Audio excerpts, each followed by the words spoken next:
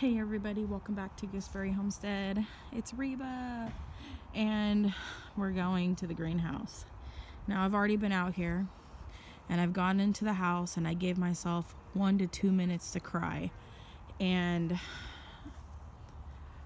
I've got a different variety of emotions going on here.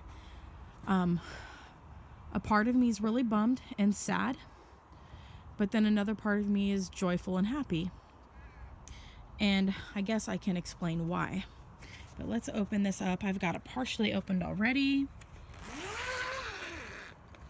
And we'll go in and I'll show you what happened last night. Now, I did a video last night in the evening, just before the sun went down. And if you guys were watching my video, then you'll know that this tray had not been disturbed yet. Well, I came back out this morning and I looked at this one first. And the little critter has continued to finish off the rest of the seeds that were not finished off in this row. So they ate all the corn, all of it. Every single section they have eaten, all of the corn, you guys. It's all gone. No more candy corn. Now, it did not like the sugar beets, so sugar beets are safe. At least for now. Maybe when they get bigger and they're more foodable, you know. I know I like to use a lot of words that aren't words on here because I'm just a weirdo like that, you guys, so forgive me. And love me. I don't care if you hate me. Because haters don't matter in my world anyways. I never let people who hate get to me. At least not very long. So anyways, yeah, so they don't seem to like whatever it is, does not seem to care for the onion stuff. So that stuff is safe. The fake garlic is doing awesome. You guys, please, somebody, do you know what this is? Can you tell by the leaf shape? I don't know. I got either one grass or one leek that's come up here. Kind of reminds me of a leek though. So that's cool. So I haven't lost everything in the greenhouse, you guys. But, yeah, it ate all of the popcorn seeds. I had 2 different varieties. I had strawberry popcorn and I had just a regular popcorn planted. And I had, on this end, I had like 2 rows of sugar baby watermelons, and then I had 2 rows of popcorn planted here. I can tell by the hulls now what was planted in what cell. I had the red popcorns in here. I had in this row, you can tell now what was here too. It looks like I had the muncher cucumbers probably in this section here. And in this section here, I don't remember exactly what was in here. But it looks like it dug up some of it, but there's still a sprout right here. So it didn't want that. So I don't know. I know my past video will tell us what's in what. But yeah, this whole tray is ready to be sewed. And so anyways, my camera cut off, so I finished the last bit of that word from the previous section of the video. Anyways, moving on. So I need to resew this container here, and what I'm thinking about doing, you guys, is going, if you can see through the greenhouse right here, I've got spinach in this one, but on the next section down right here, if you can see through the dirty plastic, I've got white kohlrabi and purple kohlrabi, and then I've got a whole bunch of celery root starts coming up in that section there. It's those giant root balls that you get at the store. But anyways, I went ahead, and what I'm thinking about doing with all these trays that got invaded by the rodent of sorts, I'm not sure, I don't think it's a possum because it's so it's a tiny small hole, so I'm thinking it's probably a rat, you guys, because based on the rooting around, with the way it looks, it's probably a rat because it's got like a little pointed areas. Like you can see here, it came through, it ate all of my squash right here. It's eaten all of the round zucchini as well, so you can kind of see the ones I had planted. A cocazella, I'm not exactly sure how to pronounce that. I don't have any more of those seeds. I might have some more of the round zucchini. It figured out that the Mexican sour gherkin really wasn't worth it. It messed with this one just a little bit right there, but all the other cells here he didn't mess with. It looks like not all of these have been messed with, so let's look and see if there's still a seed here. Oh my gosh, you guys, it hasn't eaten all the seeds. So I still have some seeds in here. So what I'm thinking I might do is I'm going to pot everything out, and I'm going to put everything into these trays here, and I'm going to switch them, you guys. I'm going to plant these into all of the cells of all of my trays, and see, it hasn't invaded all of this one. So I've got Wonder Pepper here, another Muncher cucumber here. It looks like it's gotten some of the stuff, but not all of it. Oh my goodness. So I'll be checking all of my cells now. I'm not as sad now. I'm pretty sure it got all the corn though. But I have more corn and more popcorn that I can plant. So what I'm thinking about doing is I'm thinking about putting them into these little greenhouses that I have, and starting my starts on this side of the greenhouse where it gets more sun, so that they can grow a lot quicker.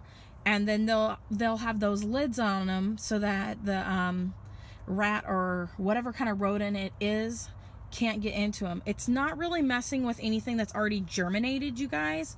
So there's that hope that I have. I have a lot of the carnival squash that's already come up. I'm so thankful.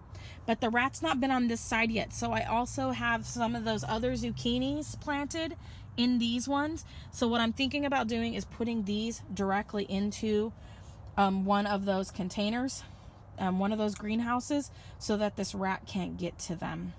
So, and I have an extra lid here so that I can put it on top of one of my trays so that this rat can't get to them, or rodent. I don't know what it is. I'm guessing it's a rat. I did have I have a cell here that something's going on here. I need to add a little bit of water to this side today after the shade has come over onto the greenhouse. Don't want to do it right now because I don't want my leaves to get burnt. But the whatever's in this cell wasn't doing very good. I lost one of the carnival squashes out of here, and these look kind of droopy. I don't know why. So I don't know. There might be something down in the soil. I don't know. Messing with them. And this was new soil that I got this year. So I mean, I wouldn't think that there should be something in the soil messing with them. But yeah. It's not whatever it is, not messing with any of these plants down here. But yeah, it ate all those zucchini that I had, or Muncher cucumbers that I had in here. But there's still some cucumbers that it hasn't eaten in here. So what I'm thinking about doing is maybe putting this lid here on top of these 3 trays, these 3 if I can. I don't know if I'll be able to fit all 3 into underneath the lid, but I'm going to try it, you guys. And put that on. I don't know if I can.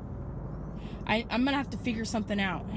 If I can either go through the soil and put the soil into one of the green bottoms, and then put that, you know, just figure it out. I don't think it's germinated yet, but this week, now my phone's telling me that we're gonna have sun this week. We've got a military helicopter going over right now, so it's really loud. So I'm having to talk just a little bit louder. So yeah, I'm a bit bummed, but it hasn't messed with everything on this tray yet. But I said that last night about this tray, and it cleaned out that tray. So, I still have hope. It has rooted around in my Victoria rhubarb, you guys. It has messed with my rhubarb. And it's uprooted a lot of my roots. It's really it has eaten, it looks like it is eating some of my rhubarb, you guys. Oh, goodness. All else fails, I end up with just a couple. I'm gonna have to figure something out, because yeah, it is trying to eat my rhubarb. So I might need to, I don't know, I might need to just throw these all into a pot and hope for the best and move it up close to the house, maybe away from here, and then put some new soil into this and plant something else. It's not really messing with onions. It doesn't really like my herbs. So there's that, you guys. It did mess up these little containers down here, but it's not eating them. So I don't know, you guys. I don't know what it is. It looks like it's probably a rat based on the chew marks on it, on the little squash seeds. Doesn't look like it messed with the back too here. So I'm gonna be looking through each one of the trays to see if there's any seeds left. I'm not gonna mess with the sugar beets on this side. I don't think it cares about those seeds. So I'm just going to replant on this side and put like the white kohlrabi in here. And then over here I'll probably put like the purple kohlrabi. And then I'm going to replant or reposition these seedlings and soil and that sort of thing, because it has eat a little bit of the rhubarb. So I haven't lost it all yet, so there's still hope. And I'm just going to reposition that in the yard because it's kind of, I think it'll be fine. That'll be fine. But you guys, I don't have the setup indoors or the funds really to go out and purchase a whole seed growing section. One day, hopefully I will have something like that so that I won't experience this. But this is just one of those things that happens, you guys, when that can happen when you're first starting out. You either lose seeds because you overwater or underwater, or pests come in like rodents or bugs, and they will destroy and devastate everything that you're trying to grow. And I've had my struggles this year for sure, and I know that the Lord is teaching me. But so I'm sad because some of my stuff hasn't made it and that something has eaten my things. But at the same time, I'm also joyful because just look at this. Could you imagine if you were a rodent and you came in and you had a buffet like this set up for you?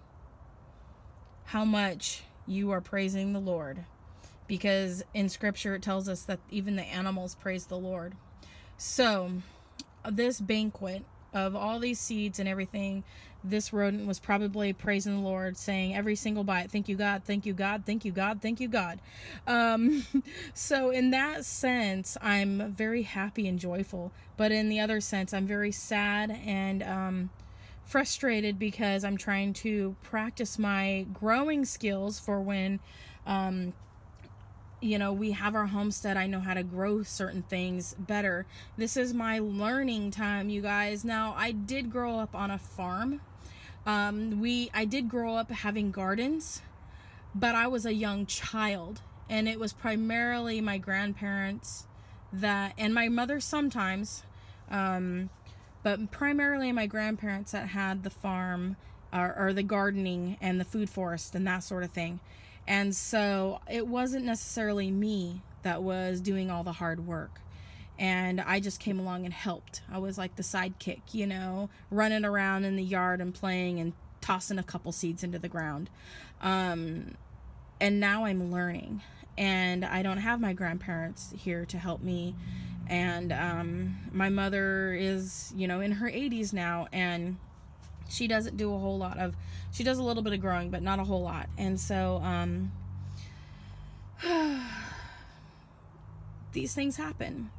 And so, I'm just gonna have to you know, just try to figure out what to do, you know. And so it does look like, I don't know, some of this mess up here was because of the greenhouse tipping over, but I do need to separate these out too on this side and put some more soil into the ground and maybe plant some things into here. But that's what I'm going to be doing today, is I'm going to be working on this some and getting as much as I can that's already growing, that this rodent's not going to mess with, put into these sections and trays and that sort of thing, and just pray to God that this little booger will stop eating my stuff. But you know, what do you do? Start over. There's only so much season time during the year that I have up here in the Pacific Northwest, and so yeah, I'm not exactly sure what things I should sow at this point. I need to figure that out. Maybe I'll plant some of the early grow corn and get those started, because they come to fruition a lot sooner than other varieties of corn.